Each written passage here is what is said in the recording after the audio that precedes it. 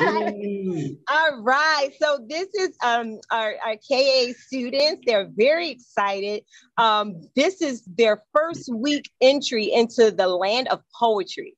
They some of them never even heard of the word poem before this week.